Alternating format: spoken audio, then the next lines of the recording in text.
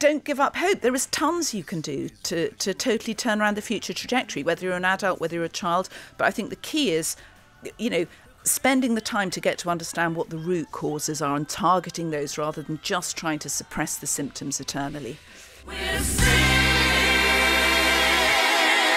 First of all, what are primitive retained reflexes? What are they? So these are reflexes we all have. When a baby's born, their brain's only about 20% developed. And that first year of life, we all do these little reflex movements. And they're there to create wiring in the brain to make things happen easy for us later on in life.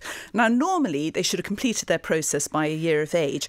But sometimes they don't, and they hang around past their sell-by date. And they're like gremlins in the works. They mess everything up, your balance, your coordination, even your emotional responses to things. So they should leave us between sort of 12 months and 2 years. Exactly. How many of them approximately are there? Oh, there are a load of different reflexes. Right. So there are, 10, 12 primitive reflexes. Yeah, and then there are other reflexes. So they stick around. Why do some people not lose them naturally? So there's a lot of research that's been done on this, and there are certain things that make it more likely that they'll stick around. So, for example, if there was a difficult birth process, C-section is increased probability.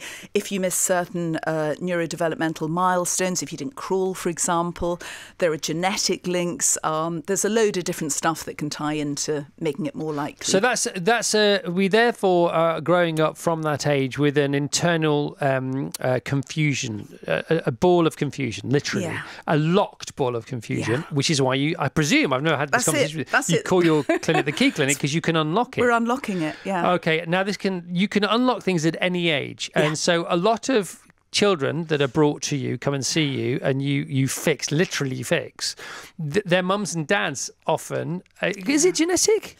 There are some genetic links to it, yeah, certainly with things like dyslexia and with ADHD.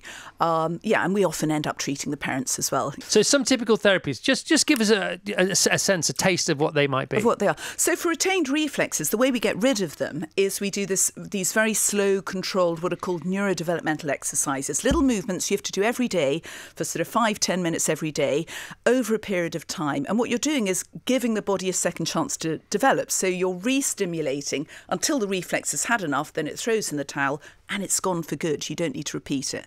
And that's when you get those breakthroughs in functioning. So the more we find out about things that are preventative and free in the world, like sleep and breathing and hot and cold and exercise and things like that, the more people like me, because I'm an idiot, get frustrated that the rest of the world, A, doesn't know this, B, even from the people who don't know this, don't do anything about it. You must be that times 1,000, mustn't you? Because dyslexia it's a massive issue. It's been talked about for years and years and years, and this is at the heart of a lot of it.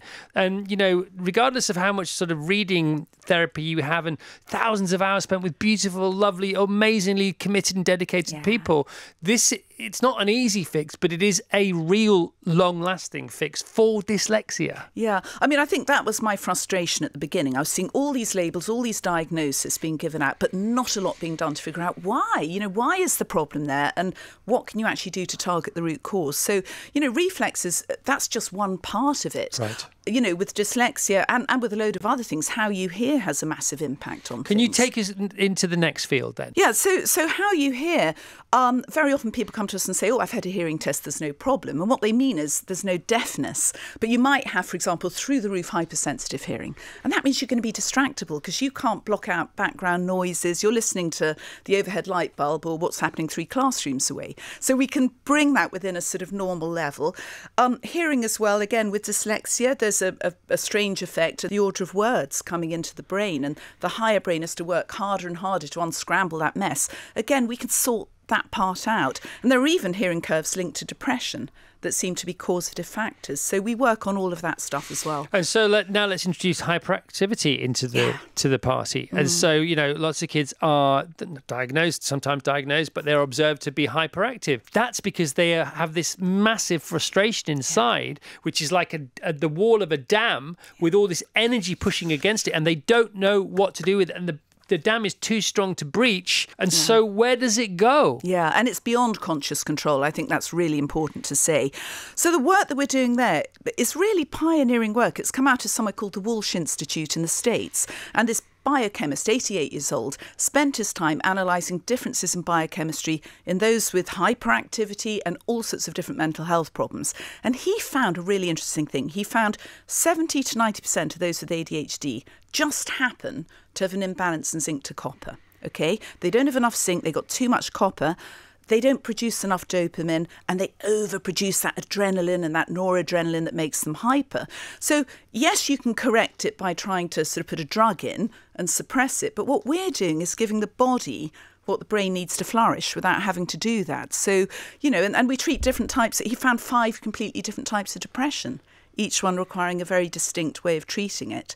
So, you know, that's I think it's the future of psychiatry, and it's work we're trying to pioneer.